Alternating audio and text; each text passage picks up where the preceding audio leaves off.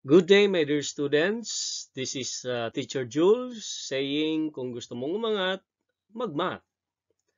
This video lesson is intended to assist learners in applying the important key concepts or principles in solving problems involving arithmetic and geometric sequences. The focus of this learning material or learning video is on the application of the knowledge, skills, and values learned to perform such mathematical tasks.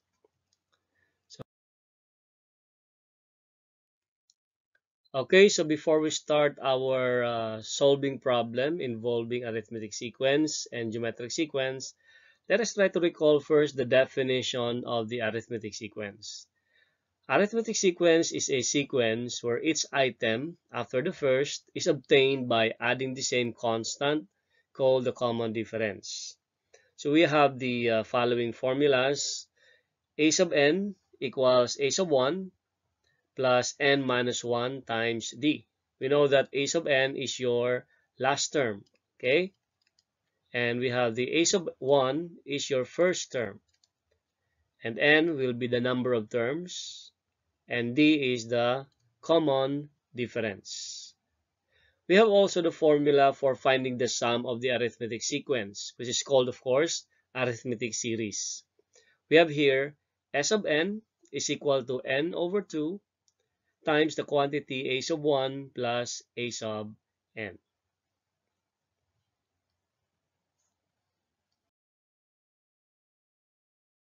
Okay, so itry po natin yung unang problem applying the arithmetic sequence in real life situation. So yung problem natin ay ito. Your school will be celebrating the intramurals soon. You are chosen to be the representative of your section. You begin training by running 8 miles during the first week, 10 miles during the second week, and 12 miles on the third week. If the pattern continues, how far will you run on the 10th week? So clearly, this is an example of an arithmetic sequence because you have a common difference of 2. So you are given 8, 10, 12, and so on. Okay, so ang common difference mo dito ay 2. Okay, now our problem is how far will you run on the 10th week? Okay, kung gaano ba kalayo pagdating ng week 10.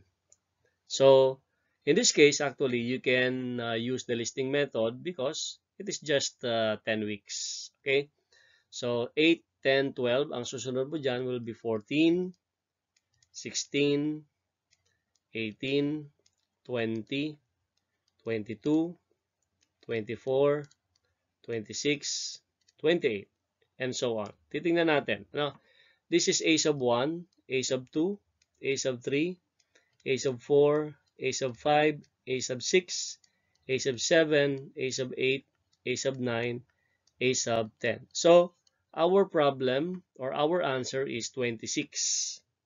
In other words, you are going to run 26 miles after the 10th week. Okay? So, yun. But we can apply the formula. Okay?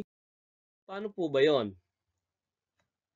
So, you are given a sub n equals a sub 1 plus n minus 1 times the common difference. From the problem, we know that the first term is 8. The common difference is 2. And the number of terms is 10.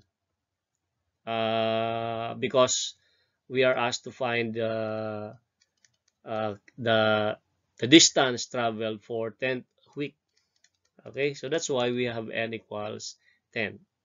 We are asked to find the last number or a sub 10. So you are given a sub 10 is equal to 8 plus 10 minus 1 times the common difference, which is 2. And this will be equivalent to 8 plus, this is 9 times 2. So you are given a sub 10 equals 8 plus 18. And 8 plus 18 is equivalent to 26. So the 10th term is 26. That is the final answer.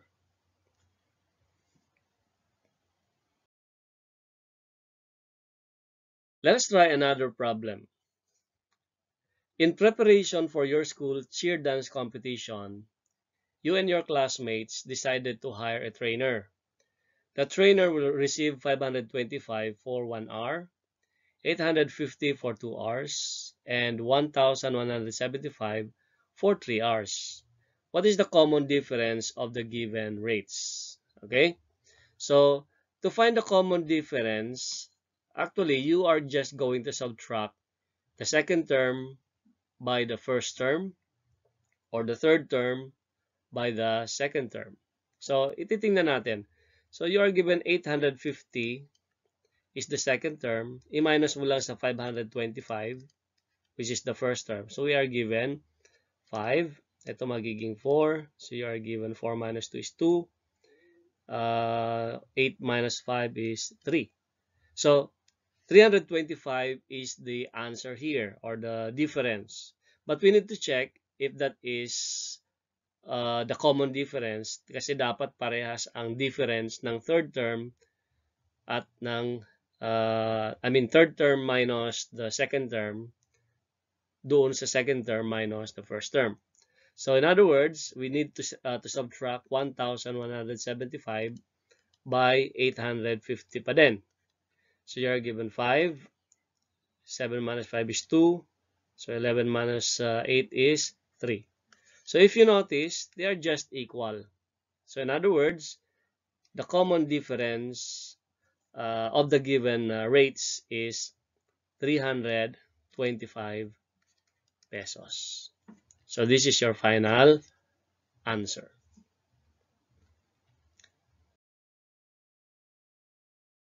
Okay.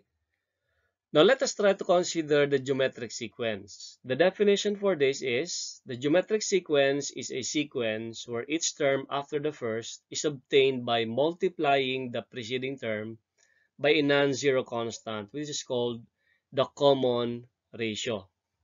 Okay? So common ratio. Ang pagkakaiba ng dalawa po, yung arithmetic sequence, ang involved po doon is addition o kaya subtraction. But in geometric sequence, ang involved pong operation dito ay multiplication and division. Alright? So we have the formula a sub n equals a sub 1 times r raised to n minus 1. And alam na natin ang a sub n is the last term. Ang a sub 1 is the first term. And yung r dito, ang tawag natin dyan ay common ratio. Okay? And of course, yung n dito is the number of terms. Yan. Okay? So let us try to have an example. Okay, so let us try to have a problem applying geometric sequence in real-life situation. So we have here the problem. Angelo and his employer agreed that he will be given an annual extra Christmas bonus according to the following scheme. 1 peso on the first year, 2 pesos on the second year, 4 pesos on the third year, 8 pesos on the fourth year, and so on. How much extra bonus would Angelo receive in 15th year? So clearly, this is an example of geometric sequence because of this pattern. You are given 1, 2, 4, 8, and so on. So the second term is obtained by multiplying the first term by 2. The third term is obtained by multiplying the second term by 2, and so on. So clearly, the common ratio is 2. The first term is 1. And the number of terms is 15 because we are asked to find the amount after 15 year. Okay? After 15th year. So yon. So what the formula to be used is a sub n equals a sub 1 times r raised to n minus 1. I-substitute lang natin itong mga values na ito sa formula. So we have a sub 15 equals 1 times 2 raised to 15 minus 1. So you are given a sub 15 is equal to 2 raised to 14 because 15 minus 1 is 14. And then after that, you need to get the value of 2 raised to 14. Alam na natin na ang 2 raised to 14 means 2 times 2 times 2 times 2 times 2 using 2 as a factor 14 times. Okay? So you are given a sub 15. Okay na po mag-multiply niyan. But the result is 16,384. So this is now the amount, okay, Angelo will receive after 15th year. So this is the final answer.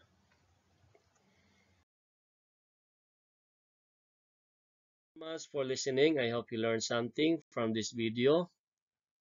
Ang sabi nga ni Teacher Jules, kung gusto mong umangat, mag-math. Bye-bye!